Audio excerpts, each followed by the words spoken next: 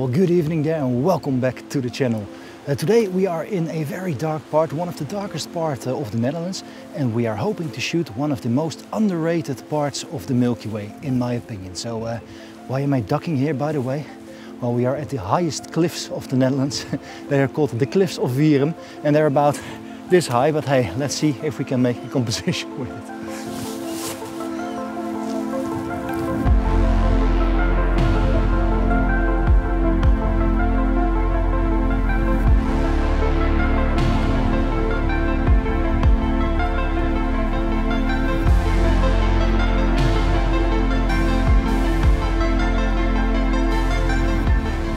Most underrated part of the Milky Way, in my opinion.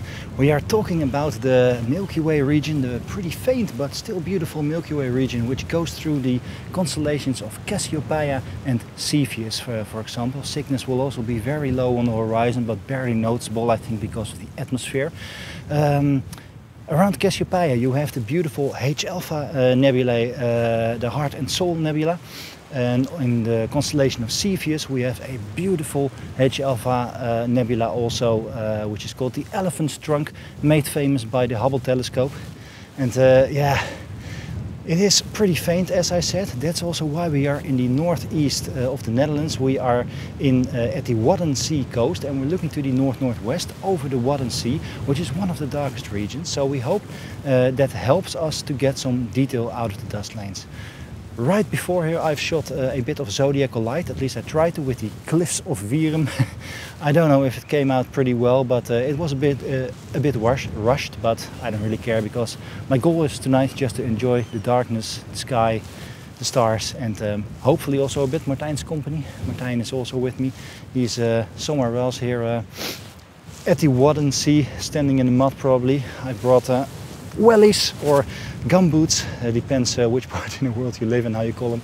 And yeah, maybe we'll walk a bit into the sea, but we'll have to be very, very careful because the tide is coming in. So we don't want to get stuck here. So let's enjoy the night. Now, what is that zodiacal light I mentioned? It can be seen as a cone of light in the night sky as the sun is reflecting particles of a dust cloud in our solar system. It is thought to originate from passing comets. The zodiacal light follows the ecliptic, the path the sun and planets are in. It is best visible around the equinoxes, which we are in right now, just after sunset or before dawn, when the ecliptic makes its largest angle with the horizon.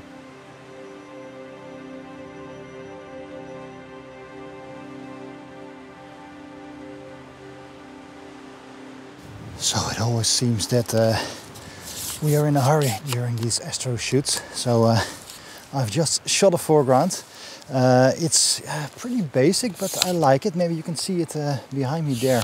There are some old storm breakers leading into where the Milky Way is intersecting the horizon at a sort of angle. There are actually two storm breakers. I've also managed to get some lines from the water, from the low tide, which kind of complements the Milky Way shape, I hope.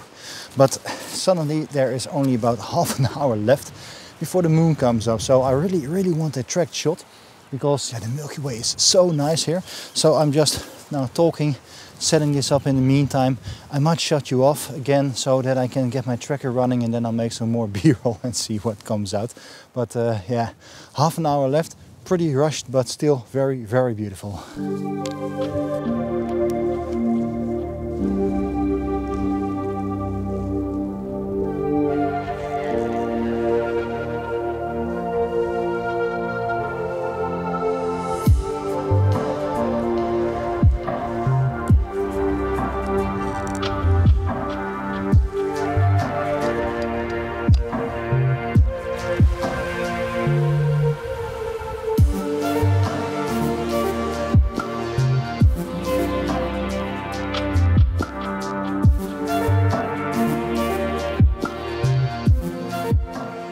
Right there we can see Orion setting, beautiful sight, some lighthouses on the horizon.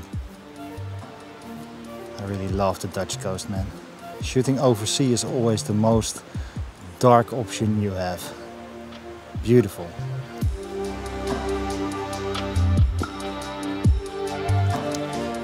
Alright, so exactly, of course, when we are pressed for time, my remote shutter release is having issues. It only fires one shot at a time, and it took about 15 minutes before I figured that out, obviously.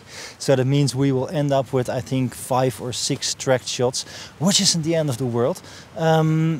Because it's so dark here, I think it will come out pretty well still. I'm shooting, by the way, at ISO 1600 20mm lens f2.8 and a 1.5 minute exposure time. I had to think about that, and it comes out pretty well. The histogram is more or less in the middle. We have about 2 minutes before the moon rises. This might be one of the darkest places in the Netherlands, so I really want to check out what the sky quality will be here. I'll point it a little bit back where I'm shooting right now, and yeah, let's see what it gives me.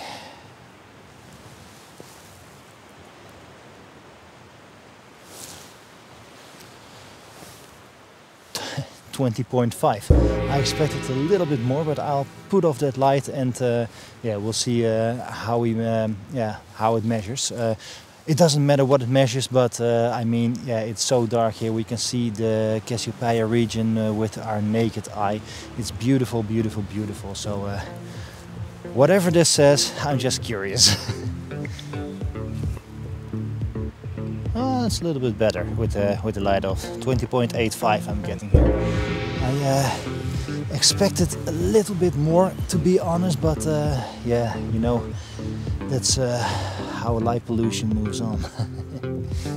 So a little bit of background info. When I did my last measurements of the sky quality, the moon might have risen already there for 5 to 10 minutes maybe. I didn't see it, but I definitely noticed it on my on the sky brightening on my last couple of tracked shots. We were standing right here near Wierum, and in 2015 it measured 21.6. We're now 10 years later, of course, but it still looked very, very dark, and in my experience, remembering what we saw, it should have measured around 21 point something before moonrise, I think. So it doesn't really matter, but just some background information.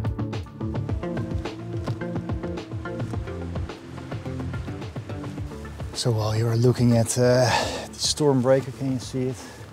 This is more or less the composition I've shot. The moon is rising right now.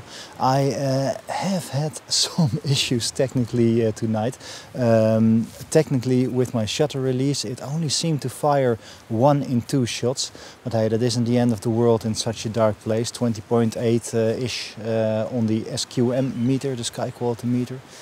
Yeah, I haven't seen Martijn the whole night, to be honest. We just chose to go another side, and let's see what we can get. I'm really curious what Martijn has shot also. I think he shot a lot more than me, because I was trying to film, I was trying to shoot the zodiacal light, enjoying these incredibly dark skies also, which also takes some time, and it is okay, I think, that it takes some time.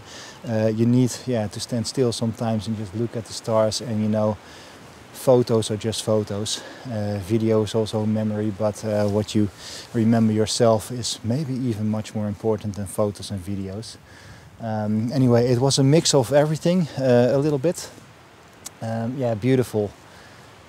I might have seen Orion for the last time this year also. It's setting there into the, what is it? Into the west. Yeah, furthermore, what else can I say? If our shots turn out to be any good, here are our shots. For now, I thank you again for watching, and I hope I'll see you on the next one. Maybe, and I hope at least a little bit less chaotic and a little bit more film. But yeah, sometimes that's just the way it goes. See you around.